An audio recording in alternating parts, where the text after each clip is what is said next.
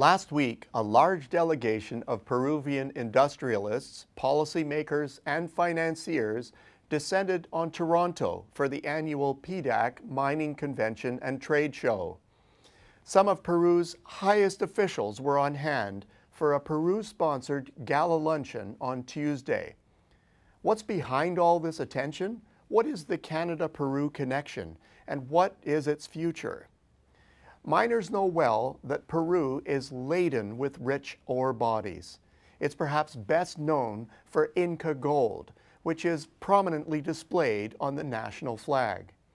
Peru still has lots of low-cost gold, but there's much more. It boasts the world's third largest deposits of copper, and it's the #2 global producer after Chile. The story goes on.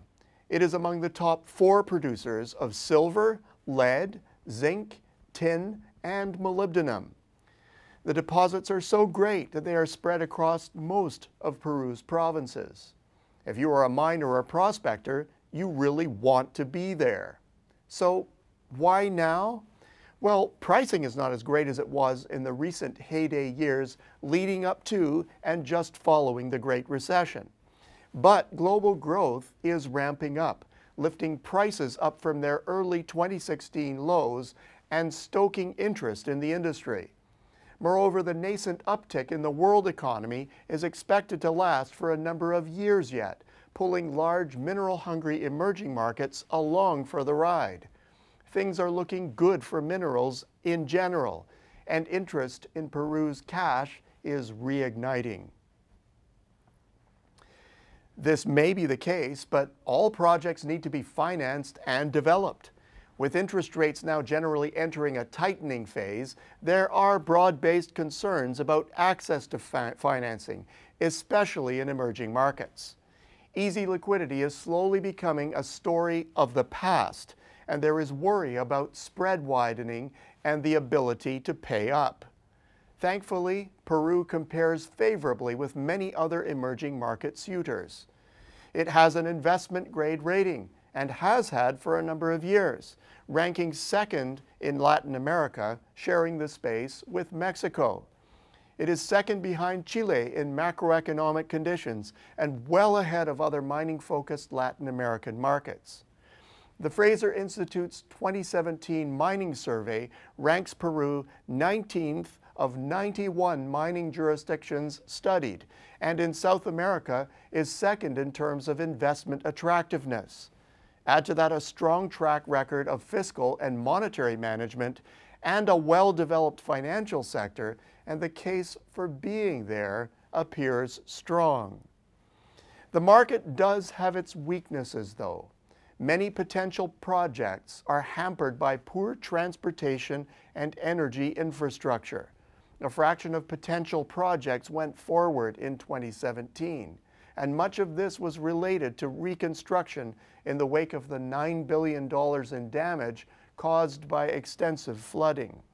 Corruption investigations in the wake of the Odebrecht scandal are also hobbling infrastructure construction. Add to that the lack of local institutional capacity for funding and administration of infrastructure projects, and the picture of potential looks less rosy. Well, in spite of this, the world's miners are lining up to do business in Peru. The pipeline of mining projects over the coming 5 years adds up to $47 billion on top of the $42 billion invested between 2012 and 2015. With the world on its doorstep, why is Peru so interested in Canada? Well, for starters, we are in the project mix. Currently, there are 2 new Canadian plays that are confirmed for development and 9 others in exploration. Canada's activities go well beyond mining, though. There is a very significant presence in infrastructure projects as well. In fact, over half of EDC's book in Peru is in the infrastructure space, and clearly there is much more to be done. Where things get even more interesting, though, is not that, but how these projects are being done. I heard more than one delegate from Peru mention the country's need for higher ethical values in construction, engineering, and mining activities.